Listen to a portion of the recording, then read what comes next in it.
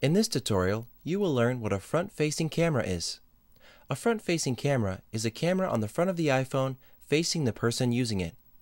This is a practical option because it allows the user to take self-portraits and also allows for two-way video chat like Facetime and Skype. When you call or receive a call on a two-way video chat like Facetime or Skype, it defaults to the front-facing camera so that the other person can see you. However, when you tap the camera app icon, the default is the rear camera. To use your front-facing camera to take a photo, do the following. First, tap the camera app icon. Then, tap the camera arrow icon. This icon is located in the top right corner. Once you tap this, the front-facing camera will become activated. Leave your comments below or contact us by email. This was a HowTech.tv tutorial. Thanks for watching.